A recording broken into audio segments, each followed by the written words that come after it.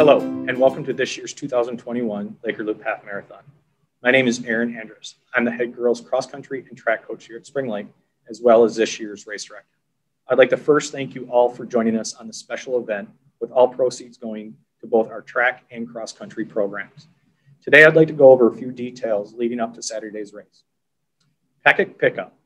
Packet pickup will be on Friday from 6 to 8 p.m. at Central Park. We'll be using the West Pavilion, where you can access using the West Drive near Ace Hardware. Runners may also pick up their packet at 6 a.m. to 6:30 a.m. The morning of the race. Runners will be receiving their shirts and bibs at this time. This year's course is very similar to years past, but we do have a new start and a new finish area. Please look over the map so you know this area change.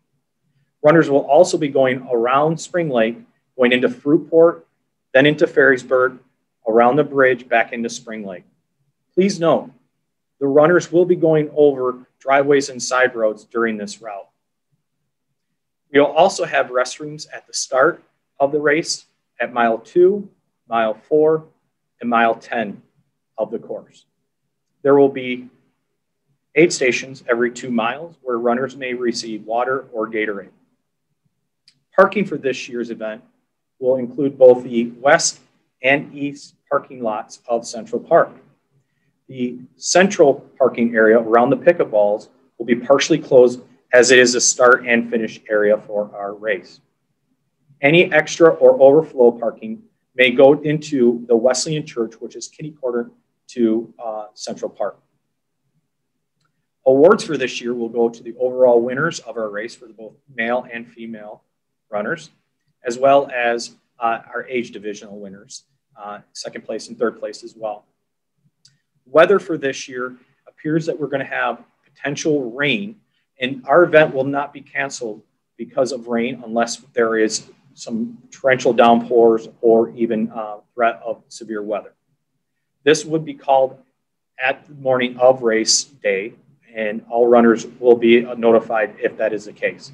Our anticipation is to hold the race in its entirety on Saturday.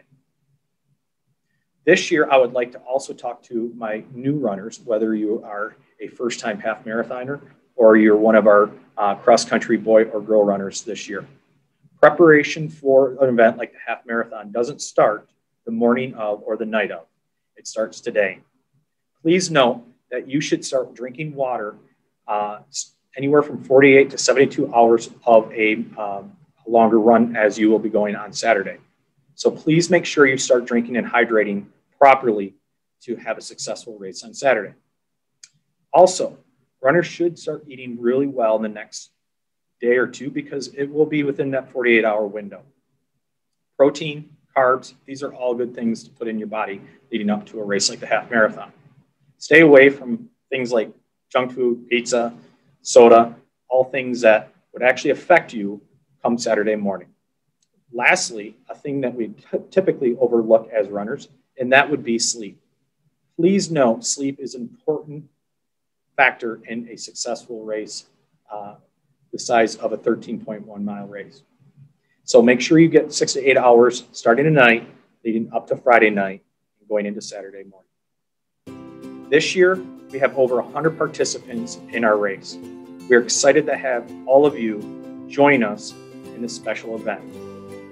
Please invite all friends, families, and anybody in the community to come cheer us on as we celebrate this amazing thing called the half marathon and our 10-year anniversary at the Laker Loop half marathon. If you have any questions, feel free to contact me at any time.